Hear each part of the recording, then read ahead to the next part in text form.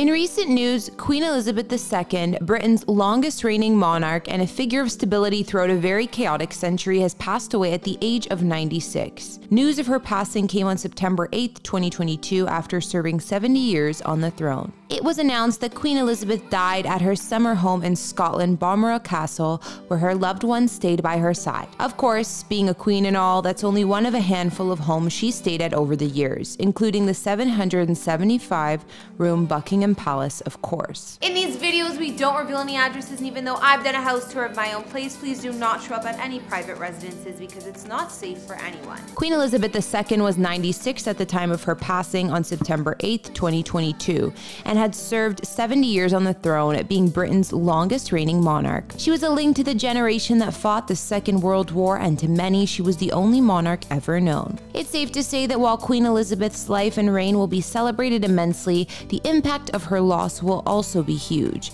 for the monarchy and for Britain as well. The Queen's life was marked by the war, and as a princess, she made her first public broadcast in 1940 when she was 14, sending a wartime message to children evacuated to the countryside or overseas. Since February 6, 1952, Elizabeth reigned over a country that was rebuilt from war and had lost its empire, further joining the European Union and then leaving it, as well as transformed from an industrial powerhouse to a 21st century society. Queen Elizabeth proved herself as an icon and reassuring presence for many. While she passed away at Balmoral Castle in Scotland, the Queen enjoyed many properties over the years, including the famed Buckingham Palace, the Royal Windsor Castle in Berkshire, the Palace of Holyrood, also in Scotland, the Sandringham Estate in Norfolk, and the Hillsborough Castle in Ireland. Hey guys, it's Kara back with a special house tour today here on Famous Entertainment.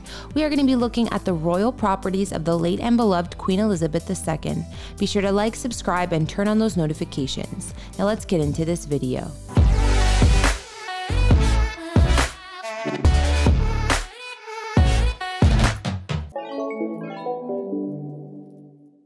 Let's kick things off with a look at Queen Elizabeth's primary headquarters, Buckingham Palace. When you consider the fact that the British monarchy has been around for thousands of years to this point, and Buckingham Palace is actually a relatively new addition to their portfolio of homes. Originally built in 1703 as Buckingham House for the 3rd Earl of Mulgrave, John Sheffield, the palace would serve as the home and administrative quarters for the royal family from 1837 on. Today, the building is 830,000 square feet in space with 775 rooms, including 52 royal and guest bedrooms, 188 staff bedrooms, 92 offices, and 78 bathrooms. Does it get any more practical than that? Well, how about having a cinema, post office, and doctor's office all located on the premises? Oh, and the ATM that lives in the basement. It's only available for private use by the royal family. Yep, they literally print their own money down there. Outside of the gorgeous home, the royal garden occupies 42 acres and includes features such as the rose garden, tennis courts, and a 3-acre lake. In addition to the garden, the grounds also house a royal museum and the Queen's Gallery, which displays countless works of art that are only a fraction of the total royal collection.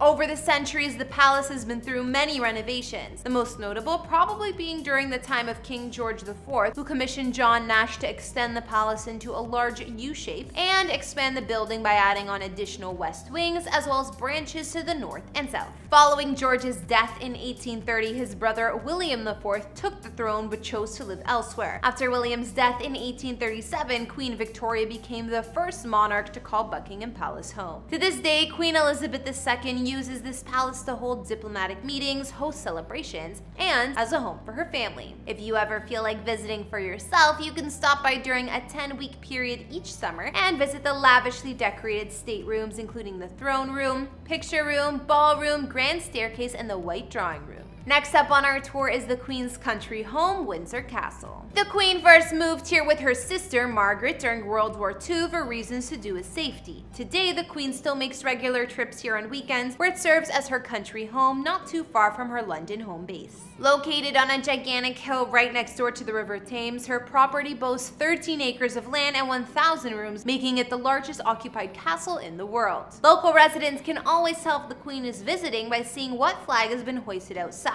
If it's the Union Jack, then she's away. If it's the Royal Standard, then she's nearby. This home was originally built in the 11th century, and since the time of Henry I, it's been used by a reigning monarch, making it the largest occupied palace in all of Europe. The residences have been described as a superb and unrivaled sequence of the rooms, widely regarded as the finest and most complete expression of later Georgian taste. And inside the castle walls is the 15th century St. George Chapel. All in all, Windsor Castle covers 52,609 square feet, which amounts to 13 acres, and combines the features of a fortification, a palace, and a small town. The present-day castle was built during a few phased building projects and in some reconstruction work after a devastating fire in 1992. As of 2006, around 500 people live and work at the castle year-round, and the Queen has increasingly used this location more and more. Alright, 2 down, 4 to go. Next up, the Queen's Scottish residence, otherwise known as Holyrood Palace.